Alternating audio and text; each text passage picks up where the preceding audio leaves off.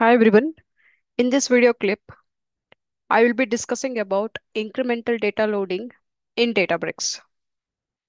Before we get started with the technical concept of incremental data loading, let us consider a scenario to better understand the concept. If suppose there is one folder and onto this folder, let us say a file is written.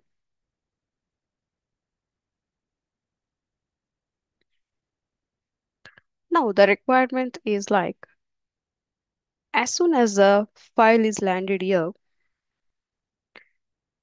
we should be loading the data from this file into the Databricks platform.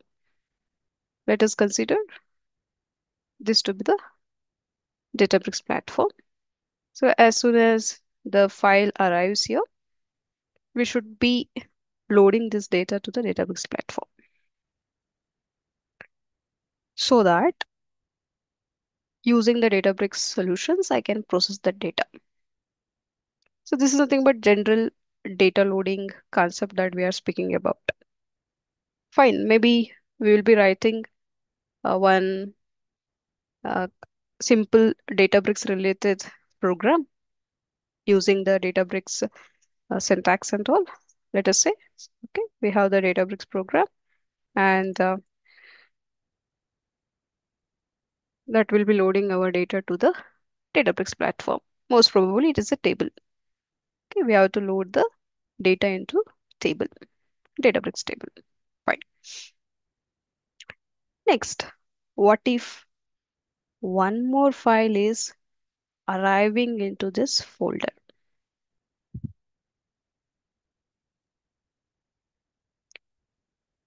Now to copy this data, again we have to run the Databricks program that can load data from this folder onto the Databricks table.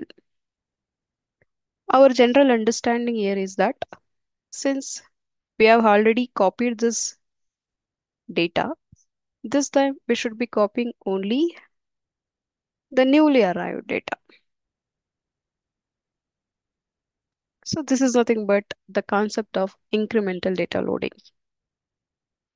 When we are loading the data from one place to other place, we don't copy the data that is already processed or already copied onto the destination. Only the unloaded data, only the data that is newly arriving, that data we are going to copy it onto the destination. In our case, the Databricks table. Fine. So this is all about the incremental data loading concept. If we little bit dive into the details of this scenario, we can think of here the kind of the data that may be coming into these files. Okay, I will take maybe very simple example. Let us say in our first file, that orange file that I was mentioning you, let us consider maybe some customer details were there, like the customer ID and customer first name was there. Let us consider that.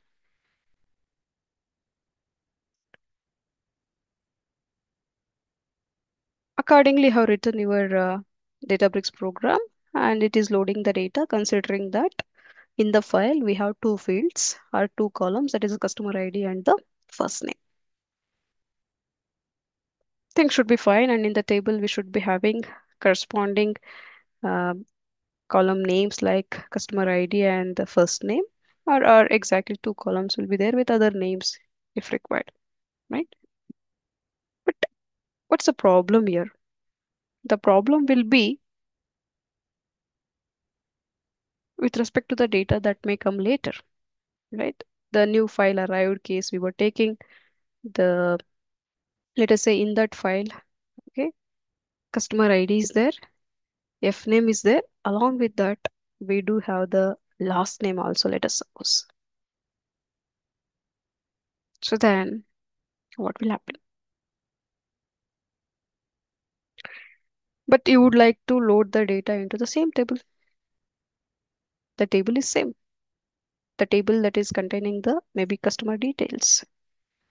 Into this table, you have already loaded some data, and that data has only two columns, customer ID and first name.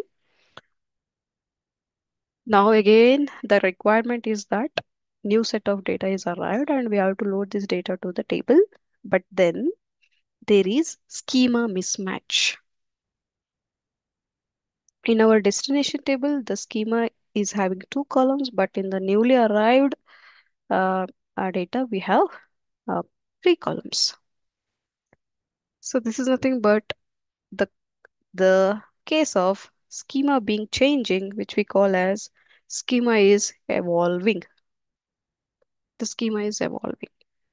So our Databricks program should be written in such a way that it is going to take care of the schema changes that may happen.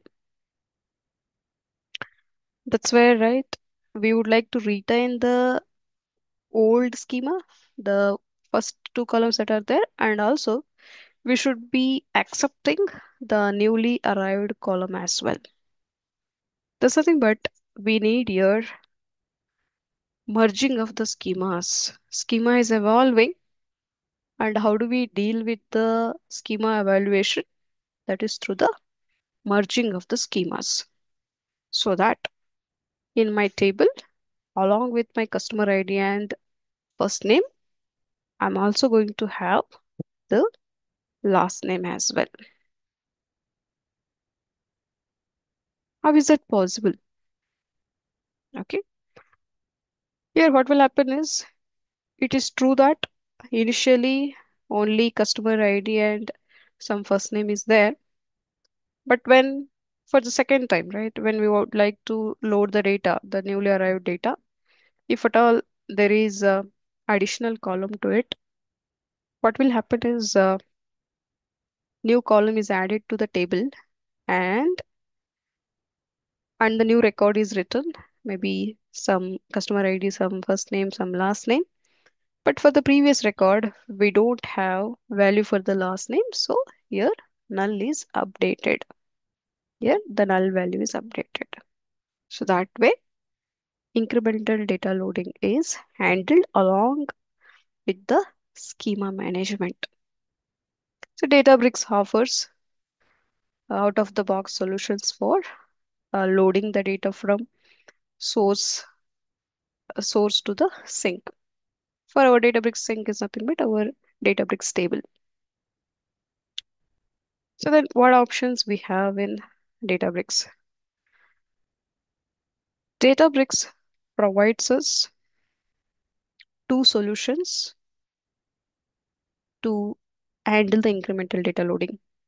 One is copy into, the other one is autoloader. But in between, I am mentioning Spark structure streaming also. But autoloader is nothing but the wrapper on the Spark structure streaming. So majorly for incremental data loading in Databricks, we have two solutions, copy into and autoloader. Before we pick on how these are going to work, let us look at what should be characteristics of any incremental data loading solution. Any incremental data loading solution should be capable of loading the data as soon as the data is arriving. And it should be processing only the newly arrived data. And it should also ensure that we are not missing any new data. And whatever solution that we have for incremental data loading, we should be able to use it multiple times with maybe different other file formats and all. The same incremental data loading solution that I use for loading CSV files, I should be able to load the Parquet files also, JSON files also. So that repeatability or reusability should be there. And the incremental data loading solution should be scalable. What's the meaning of it? In the real world, the amount of the data that we may have to load may be very huge. Millions of records will be there, and maybe it's more than hundreds of gigabytes and all, right? So irrespective of the kind of the file, or irrespective of the volume of the data that we have, our solution should be working perfect. So that is, you should be able to scale. Fine. And what our solutions Databricks gives, they satisfy these conditions. But then why we have two here? Let us look one after the other.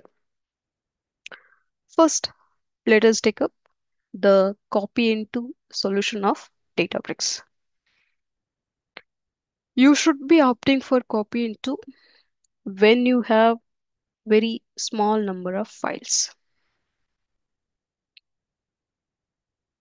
One second. When you have small number of files, maybe few thousands or less than few thousand of files, then you should opt for copy into. And one more is, you should opt for copy into when you are loading the data in bulk. For example, let us say every day one file is generated, and at the end of the day, that file should be loaded to the Databricks table. So that is the ideal scenario for maybe considering the copy into solution of Databricks. It can copy the data from different cloud storages like Azure Blob Storage, Azure Data Lake, AWS S3 into the Delta table. All those properties that we discussed, the incremental data loading characteristics, are satisfied by the copy int. It loads only the new files. It is going to detect the schema automatically, and it works with different variety of the files. On top of it, one more interesting and favorable fact is that this copy into can be performed using SQL syntax. So this is part of Databricks SQL solution. So here, when you go about loading the data into the Delta Lake table from the, let us say maybe cloud storage, we have two options to choose from. One second. One is, you don't care for the schema. Okay, you load the data into the schema-less Delta Lake table. So how is that possible? That's possible through this way. In the Databricks, first you will be creating a table, but you see our table definition is ending here itself. We are not defining any schema for this table.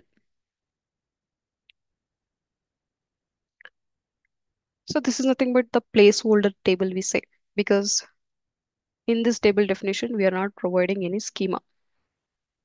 Later, we will be using the Databricks copy into command, copy into command to load data into this table. Copy into the name of the table, and from is again the keyword, and you will be mentioning your source folder location. After that, to your copy into command, you should be telling what kind of files you are loading. Is it JSON file? Is it CSV file? So that's nothing but we mention it through the file format key value pair here. So file format is a standard, okay, fixed keyword. And for format, you will be mentioning this standard again, right? JSON, CSV, Parquet, Avro, like that. You can quote it. And we need not use the quotation here. It is simply JSON, or it is simply CSV, I have to say. We don't put these in quotes. Please remember that syntax. Next is what? Our incremental data loading system should be capable of adjusting the schema. So that's where we mentioned two more properties here. One using the format options, and the other one using the copy options. So one for the source end, right? While reading the data from the files to merge the schema across the files, we use this merge schema equals to true. And this copy option is while writing. Okay, while writing the data at the target, we are again asking to merge the schemas.